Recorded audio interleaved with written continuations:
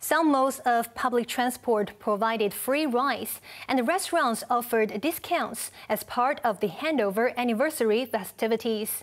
There were so many visitors to enter the M+ Museum that people were stopped from joining the queue an hour before closing time. Janice Low reports.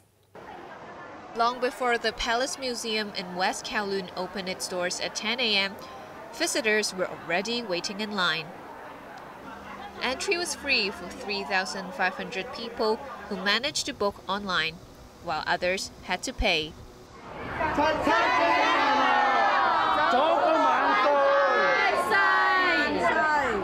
This group failed to obtain free tickets, but they turned up in costumes from the past to celebrate the handover anniversary.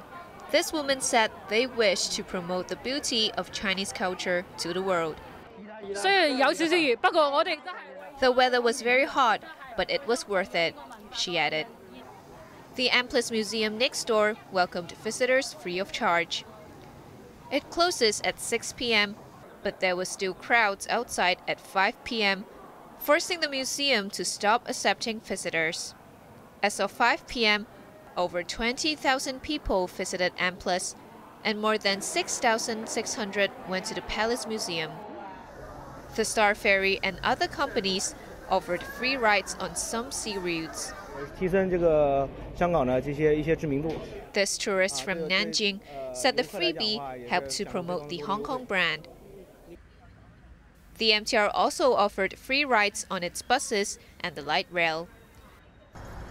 And people do not have to pay to travel on trams for 5 days starting today. Actually, this is the first time we avail the free ride on tram. Do you feel excited about it? Of course! Yes, it's free. It's free because it's free.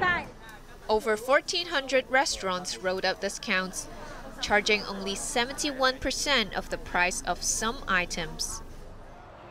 Punters had extra money to place on bets as they did not have to pay to enter the Sha Tin racecourse.